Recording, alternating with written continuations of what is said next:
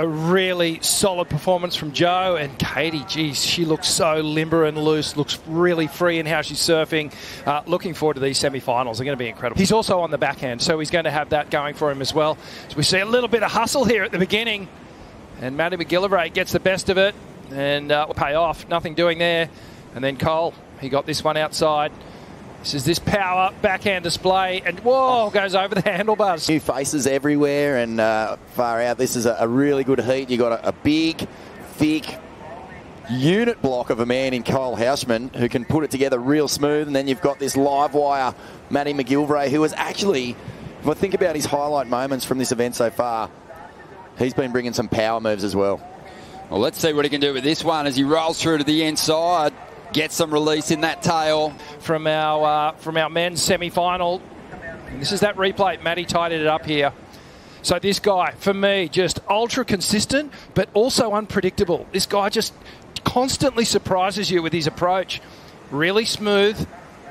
Gets the turns done, but then he throws these wild airs and these crazy blocks. On the championship tour, Cole Houshmand on the outside. Good bowl setting up here, and he unloads one of those beautiful, smooth backhand power hits before this wave comes to a close.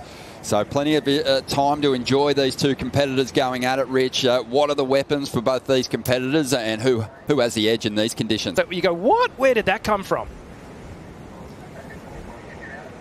Yeah, and Cole, far out. He's got all this power, which we talk about a lot, but the way that he links stuff together, the smoothness of it, it reminds me a lot of his coach back on tour. You know, a big body, but able to not just obliterate sections with like this sort of thuggy, messy style. He really puts it together beautifully. There's so much, like, just connection in the way that he links everything, and far out. He's been so fun to watch this week. He's been absolutely ripping, and we're waiting on scores to come through from the opening exchange. 6.77. Rich, take us through it. Yeah, clicks on that first turn and then really squares up on that second one. Throws a ton of spray skyward there. Stays with the energy all the way through to the inside. Tags it again. So, well, you talk about strengths, Ron, and this is what this guy has. He can square up on these sections when they pop up. And a little slip up there, but geez, he got some work done on that outside. Oh, man, the more you watch him surf, the more you think his name's going to look pretty much not out of place on that Bell's Trophy.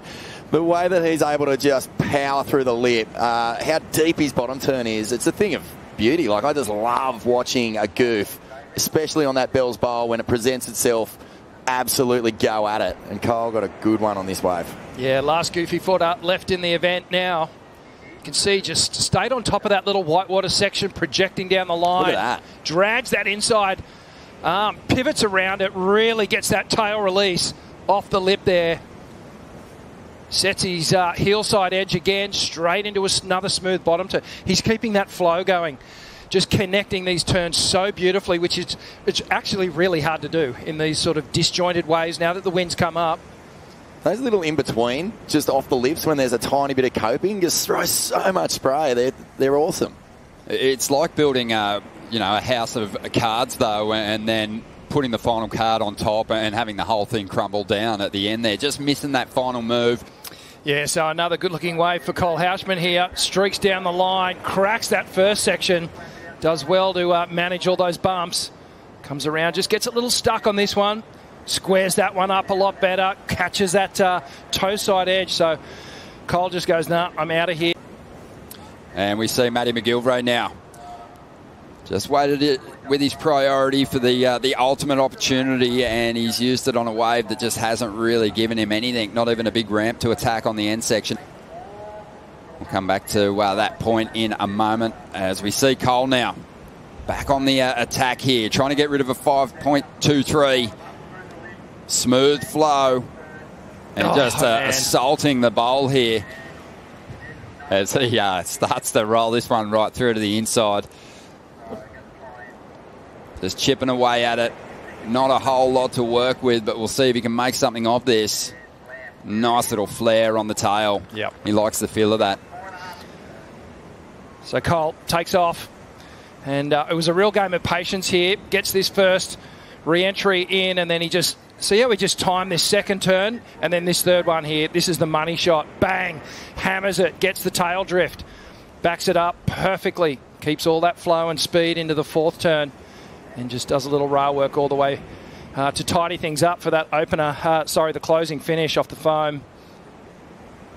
Yeah.